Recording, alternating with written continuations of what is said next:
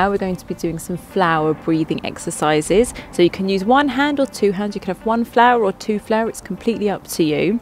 As we inhale through our nose, we're going to open up the petals, and as we exhale, we're going to close those petals. Okay, are you ready? We're going to do this 5 times. So let's sit up tall, roll your shoulders back, and let's begin. Breathing in through our nose, opening up those petals, and exhale. Nice and controlled. Breathing in, exhale, inhale, exhale. 2 more. Breathing in. Oh, beautiful flower. Exhale.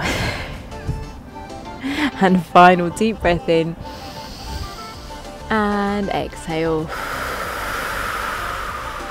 Beautiful. You can use that any time to calm down, or you just want to celebrate spring like I do.